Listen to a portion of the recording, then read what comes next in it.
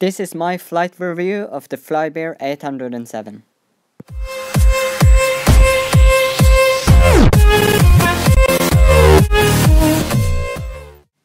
This two-channel airplane has a 310mm wingspan. The glider design makes it easy for beginners. Here are the different planes in the series. I have the 807 model, and the 802 model is the most popular. Let's take this plane outside and get it up in the air. First we have to bind the plane to the transmitter.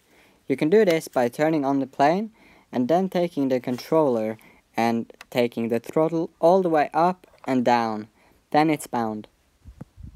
As you can see, the motors are now spinning. This plane is very easy to fly and perfect for beginners. However, the weather conditions of this flight were not optimal. As it only weighs 24 grams, you have to be very careful if there's any wind outside.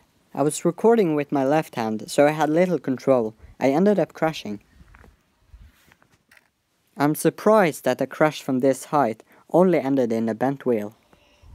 So I put my camera up instead. There's a lot of power in these two motors.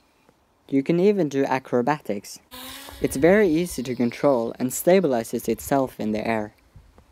But most importantly, it will handle the crashes you will get as a beginner.